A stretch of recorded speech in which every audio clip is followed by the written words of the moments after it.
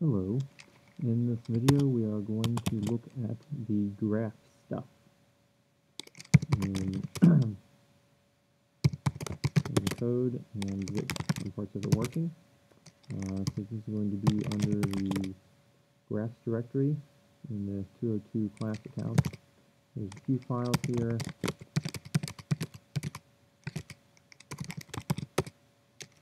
Start with graph. Well, I'll start with these text files. These are some example text files, and let's see, I'll do this, put a few pictures in.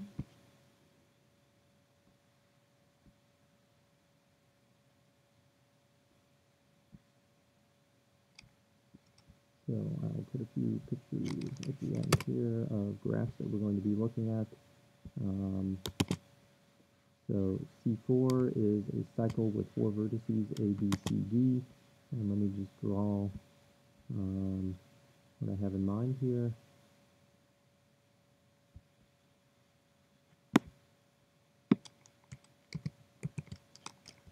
So 4 vertices.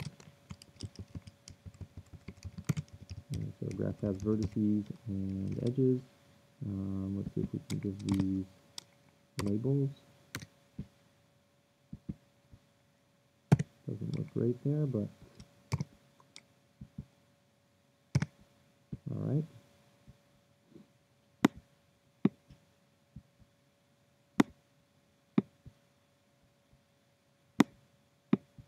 Okay, so that text file is supposed to now represent this picture, and there's a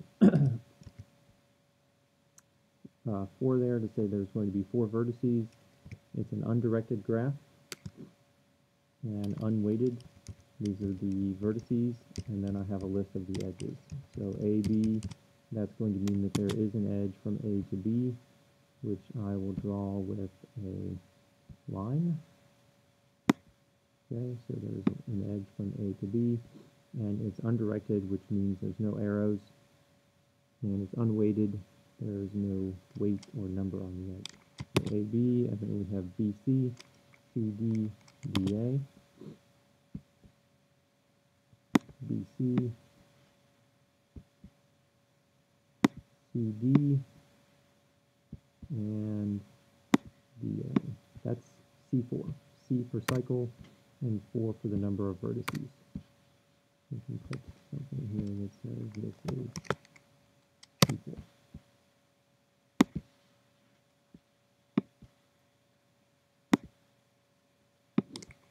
Okay, and I'll put a comment here. This graph is C4 cycle on 4 vertices. The cycle is just a loop. So that's C4.txt. We have a few other example graphs here. Peterson. As we look up the Peterson graph, okay, there is a link here, probably named after somebody named Peterson.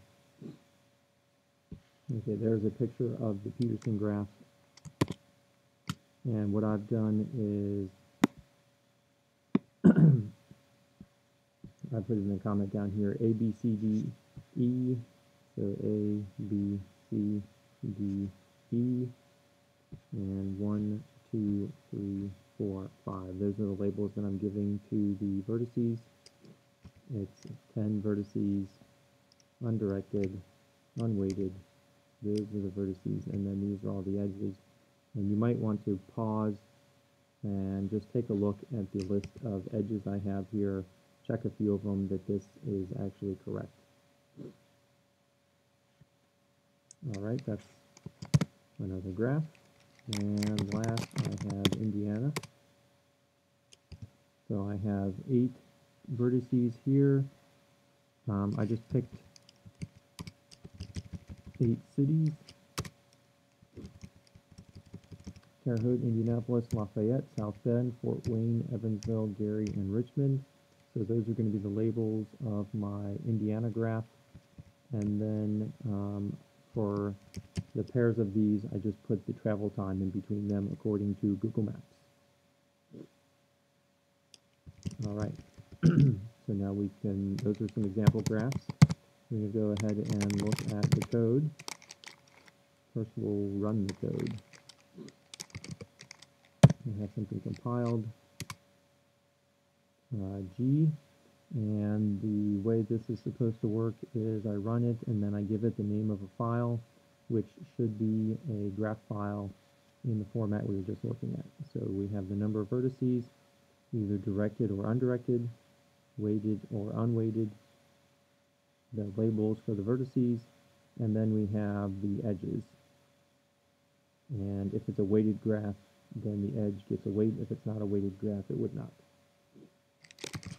So if I run it like C4 as the parameter, then it just read that in and printed it out.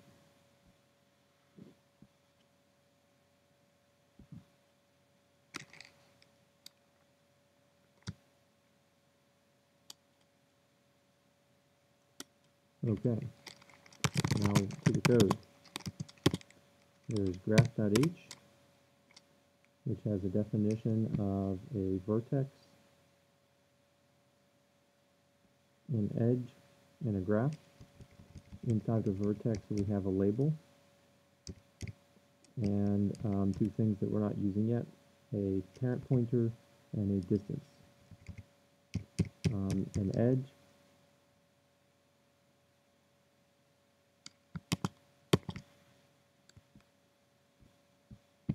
An edge has a source, destination, and weight. Graph has a number of vertices. Boolean variables to say whether it's weighted and directed.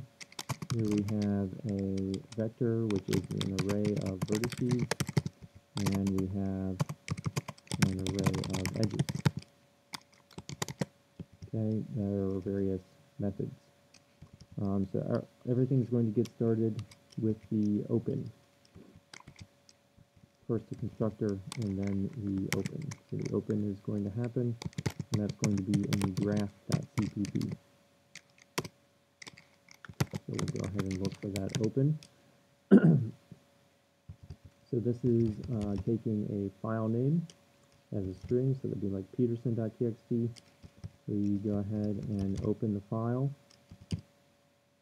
with the IF stream.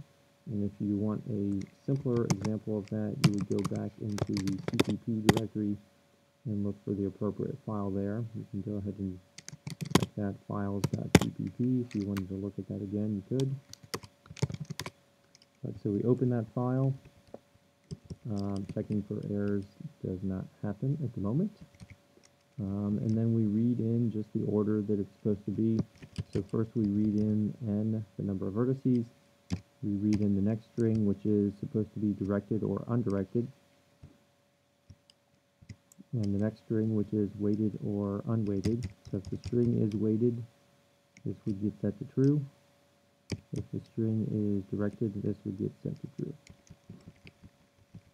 Read in the labels. There's going to be n of them.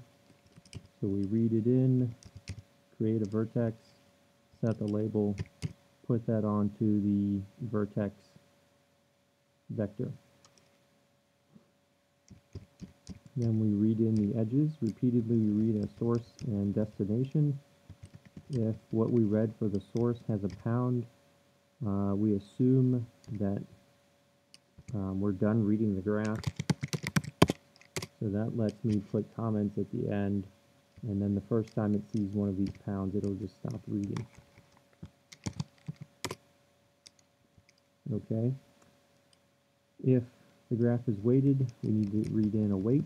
That happens here. So that would be three different things: a source, vertex, destination, and a weight. Once we have those, we're going to create an edge variable, put the weight into the edge, and then we have to go back and look at the edge class. So the edge class has a vertex pointer for source and destination, and what's coming in the file are strings. This means we need to go and find those strings back in this vector right here, this v vector of vertices. I have a helper function here, lookup v, that does that. It takes a string and it looks up in the vector of vertices for that string to find a pointer. And so that will go for the source and the destination. If either one of those returns null, there's some problem with the label. So if they're both not null, it's an okay edge. We go ahead and put it on. If one of them is null, we'll get an error message. So this would be potentially if we had a mistake, maybe like this or something like that.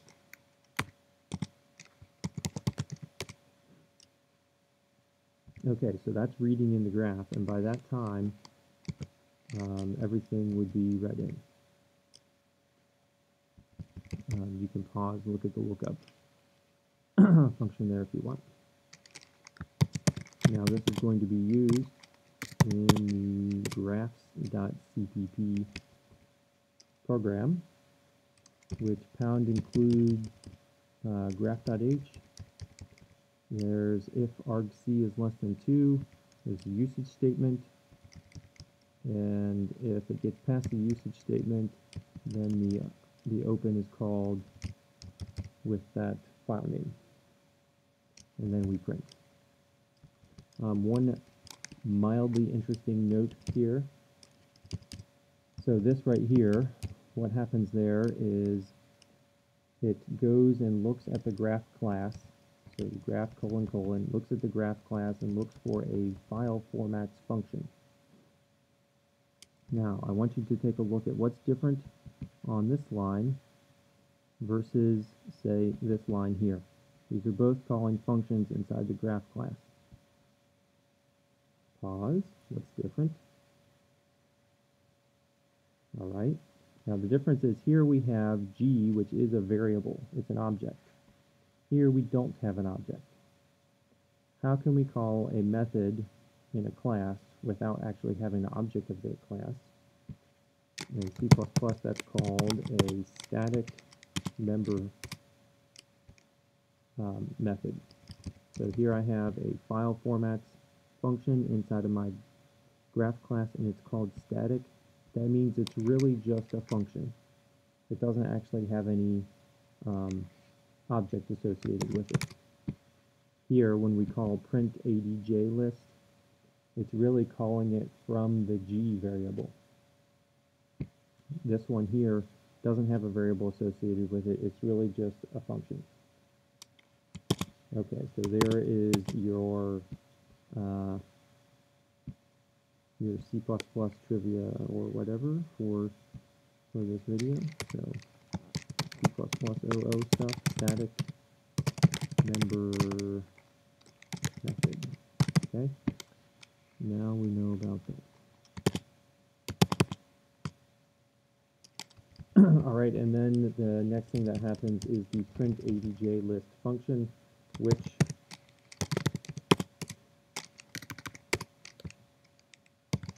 let's just run that again.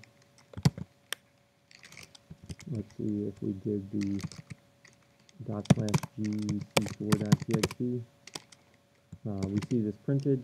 That means that this print must be printing stuff. Go ahead and check that out. There it is. All right, so first we have n is printed, and then we have either it's going to print weighted or unweighted, depending on the weighted variable, and this is the ternary operator. Ternary just means 3. There's 3 parts. If this is true, then this is what is pulled out. If this is false, then this is what pulled out, and whichever one it is, that's going to go to the cout. All right, so that happens, then we have the list of vertices. Print the v colon, and then each vertex from 0 up to the size of that vector. V bracket I is a vertex, and to know what is inside of a vertex, go back here. So anything that's a vertex has a label. So there's the dot label. New line at the end of that, and then we have the edges. So there's E to signal the start of the edges. We go from 0 up to the number of edges, and then we output each one. So parenthesis, just for display, we have E bracket I dot src. E is a vector, E bracket I is a edge, and if we look at the edges, src is a source pointer. It's a vertex pointer. Okay, so we have E bracket I dot source arrow label because it's a pointer. All right, if it's directed, then I'm going to print an arrow just to show that this is the source pointing at the other. If it's not a directed graph, I'll just print a comma. So I just have a comma there. It keeps the graph, or the C4. Well, I could think of it as directed or undirected. Okay. Okay, so we have the source, and then we have the destination.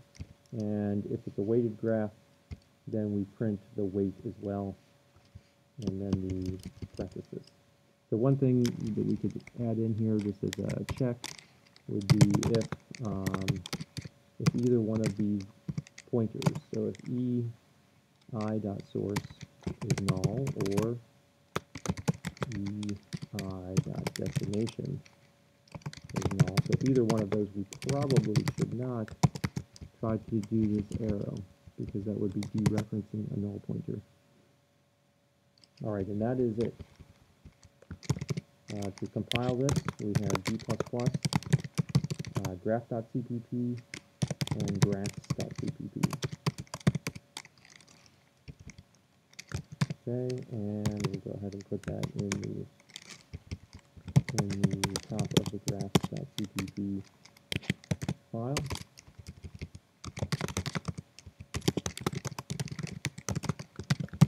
All right, at this point, you might want to pause and maybe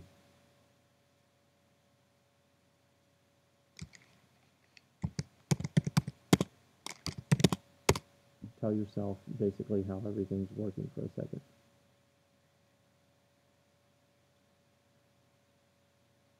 All right, the goal for right now is to go ahead and we had pseudocode for a BFS function, breadth first search. All right, and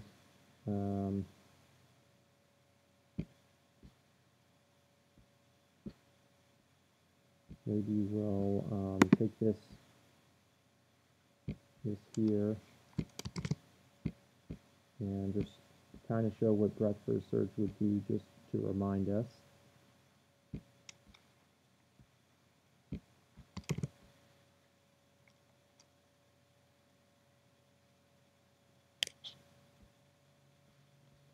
Maybe not that picture. All right, we'll just kind of talk about it. Yeah. Let's use a different, we had a different graph here, so let's go back to maybe this one. Sure. Let's see if we can insert that one over here.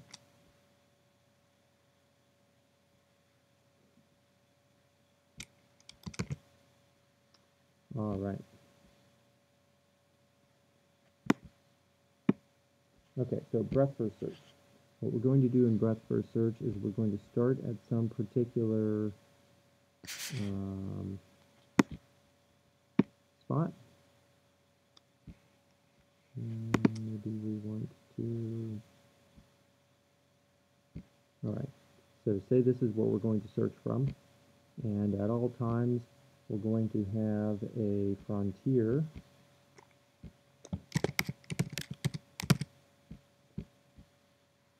which is things that we still want to look at. And let's say I'm just going to do some drawing here, and we'll make, let's see, we'll make those, maybe these will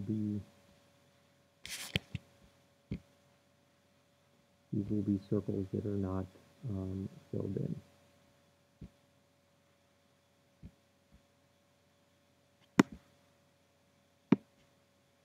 Okay, so at any given time, we'll have circles that are not filled in that are things that we need to explore. And we'll actually say that that's what our start vertex looks like before we do anything. We just know that we want to start looking from there. And then we'll have things that are done. We'll fill them in. And we're not using color because some people are colorblind. All right, so BFS. And we have, you can look up the pseudocode wherever you like to look up pseudocode. We had some typed in here for basically what happens in terms of code, but just walking it through in terms of the picture. So what we're going to do is we're going to take something off of the frontier, and we're going to add its neighbors to the frontier. Right now there's only one, and then this becomes filled in.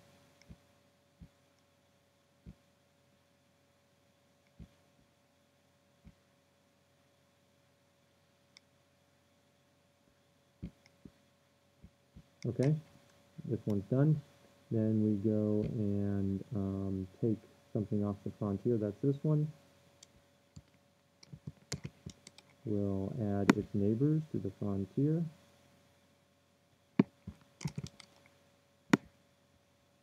And it is now done. Okay, I'm just going to leave that. Then I take something off the frontier, say this one, add its neighbors. This one we've already seen. So any new neighbors we add to the frontier, and it's done.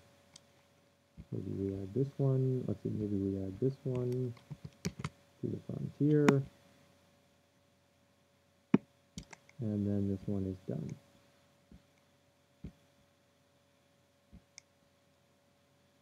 And we keep going like that. All right. That is doing a search. We keep looking at things that we haven't seen before and exploring all of their neighbors. All right, the pseudocode that we have is over here, so I'm going to copy this over to graph.cpp, and I want to have a function called BFS. And for that to happen, I will add one here. This will have to have a start vertex, so I'll give it a start. That will be a label.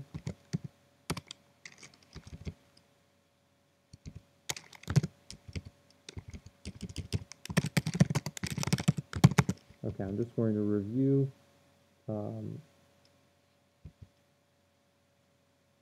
what we want to do here. All right, so for each vertex here, I'm going to end up with a distance from the start. So just as a test, for this vertex here, what would be the distance from this one? If it's an unweighted graph, we're just counting that as 1, so this would be 1, 2, 3. This one over here, 1, 2, 3, 4.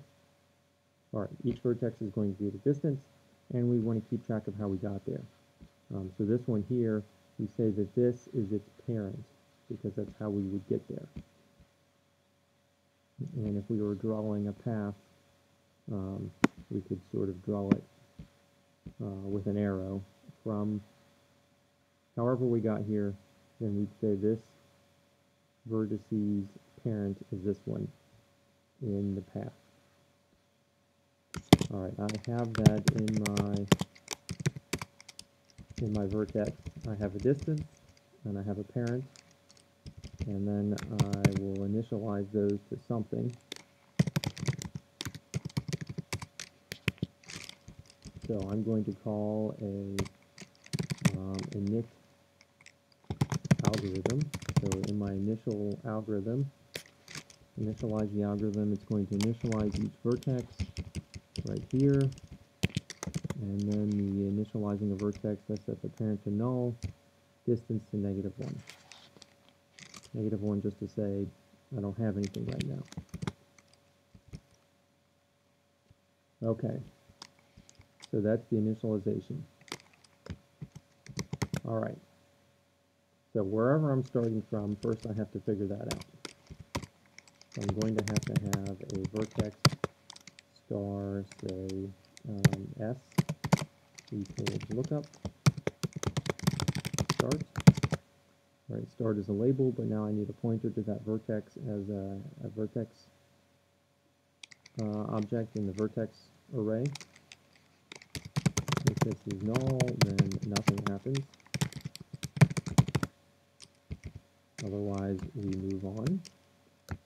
Okay, so the first thing that happens is the parent of myself, so the person that you start with, we're saying that person's parent is itself. Just to say something that's not null, and then that distance is 0.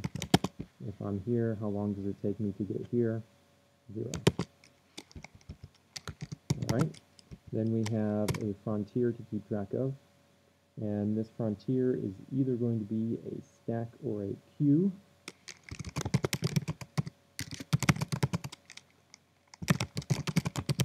And which one we use. So we keep track of the frontier, we take something off of the frontier. Question is, do we take the last thing we added, or do we take the oldest? If we have multiple different vertices in the frontier, do we take the oldest one or the most recently added? Okay, for BFS, we're going to take the oldest. So the oldest is going to be the one that's closest to where we started. All right, so I'm going to take this as a queue because that removes the oldest. So I'm going to have a queue UE of vertices. So this would be my frontier.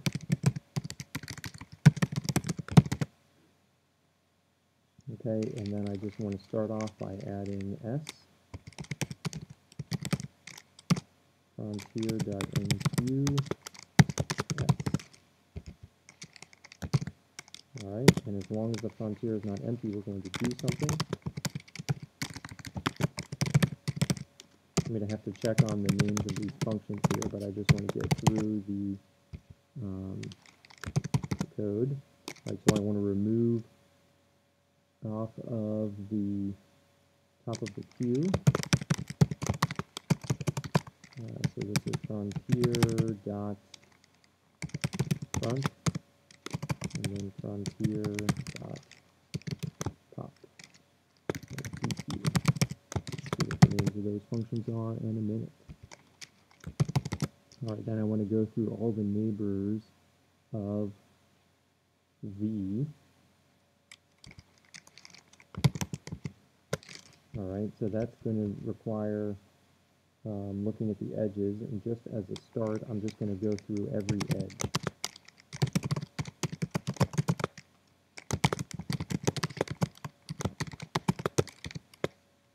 Okay, so Now, how do I tell if an edge is from V? So if E I dot, well, source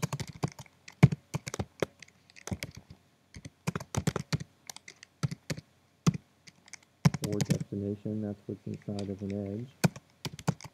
So if either one of those is V, then this is a neighbor. So then I'll say vertex star U equals EI dot, well, source or destination depending on which one it was. So let's say in this case, if EI dot source is V, then EI dot destination is the other side of the vertex. If the destination is V, then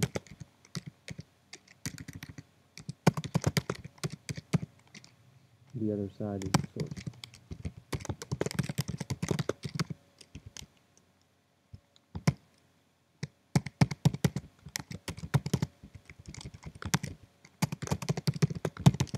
Okay, so if we found something, all right, then we have U, and we want to look at U. So this is the case where we have something that's on the frontier, that's V. So we might be looking at this right here that's on the frontier. U is on the other side of V, so U is either going to be maybe something like this or something like this. And if it's new, if we haven't seen it, we want to do something. And if we haven't seen it, then it's not going to have a parent, and the distance is going to be -1. I'm going to check the parent. So if U parent is null, then U is new. So we want to say U parent is V, that's how we got the U, and the distance to U is the distance to V plus 1. Right, my distance is however far this was, plus 1. And then we add U to the frontier.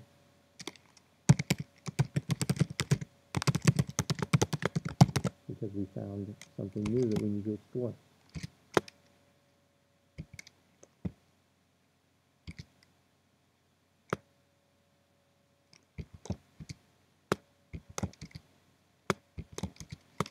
I think that might be the end of that's pretty much the algorithm, modulo checking on the names of these functions.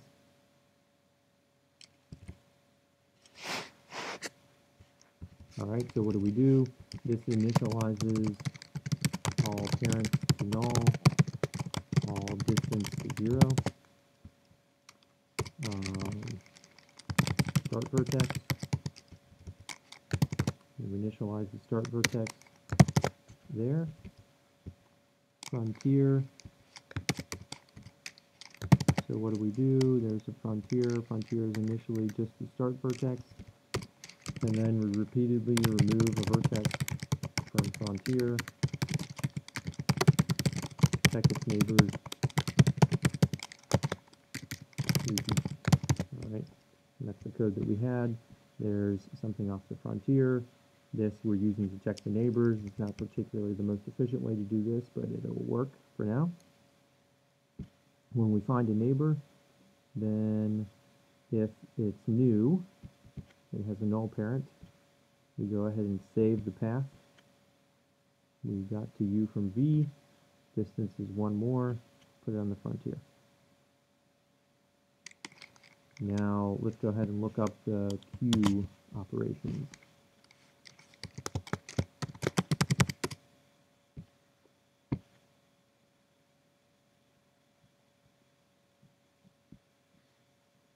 Okay, in Q there is a function called empty. There is a function called front.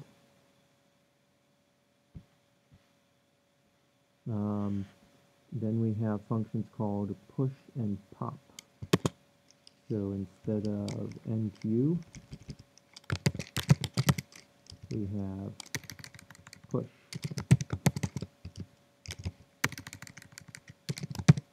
And instead of DQ, we have pop. The rest of those are valid. We're going to need to pound include Q.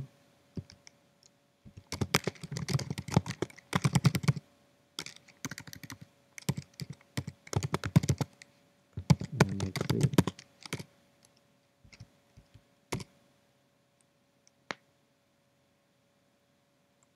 I believe this is called lookup. Right. Lookup V.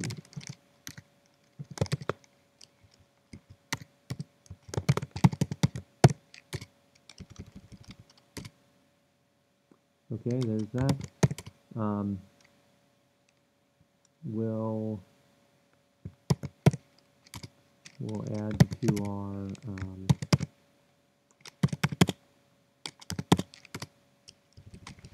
code here. I'm going to get rid of the rest of this stuff. As a side note, I had some stuff typed in here.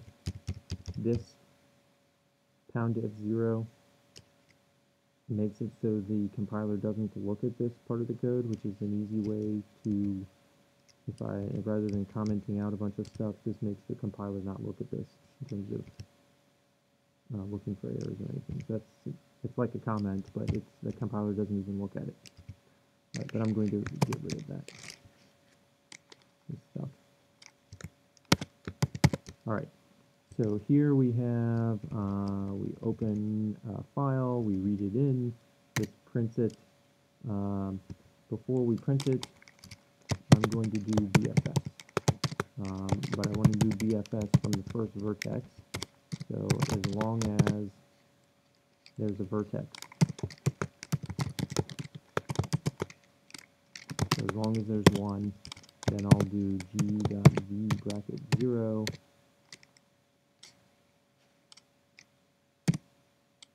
Label. So I'll do a BFS from the first label, and then I'll print. I'm going to update my print here.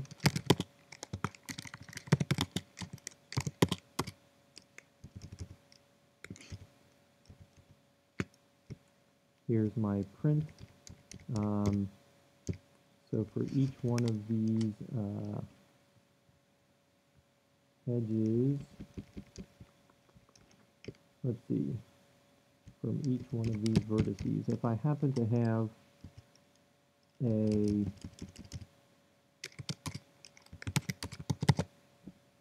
information there about a distance, then I'll print that out.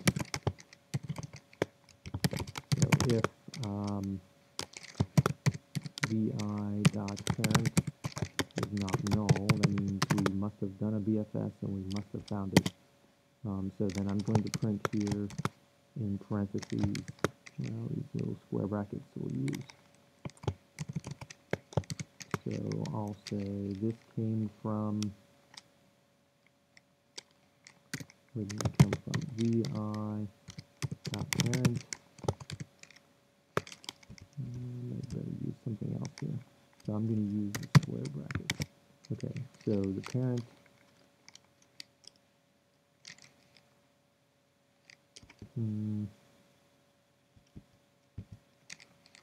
I'll draw like this. Okay.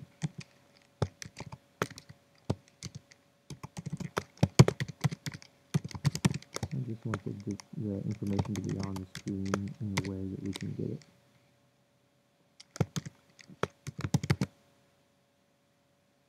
Okay, so if there is a parent, I'm going to print the parent, and then there's an arrow to show it went from parent to the vertex, and then I have the distance there as well after a comma.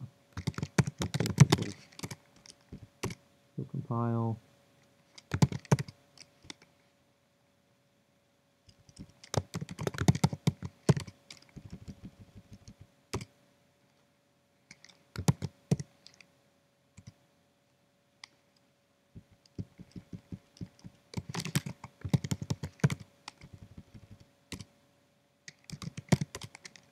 let's run this from c4.txt.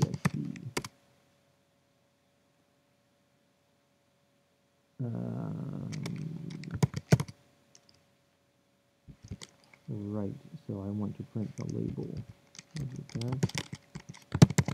What it's actually printing there is a pointer. So when you print a pointer, that's a memory address. There is a memory address. I want to print the label, so arrow label.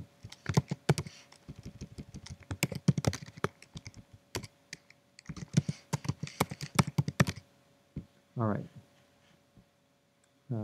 The first vertex there is A, so going from A to A is 0, okay, 0 distance. To B, so there's B. B is at distance 1, that makes sense. C is at distance 2, you go to B, then to C. And then D is at distance 1 because it's right next to A. All right, let's say that we run the Peterson graph.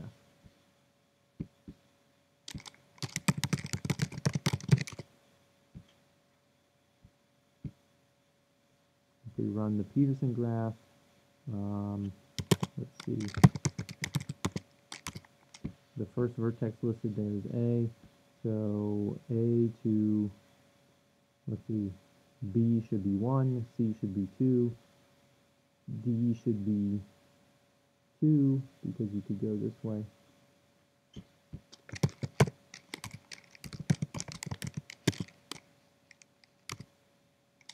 Okay, so there, the distance to A is 0, distance to B is 1, distance to C is 2, distance to D is 2, and so on.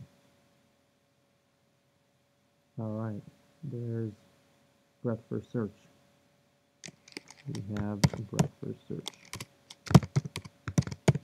So what you might want to do is just take a quick pause and review that code. What is it basically doing?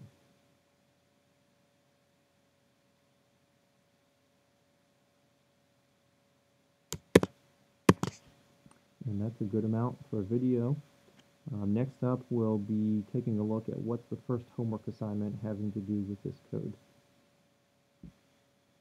Have fun.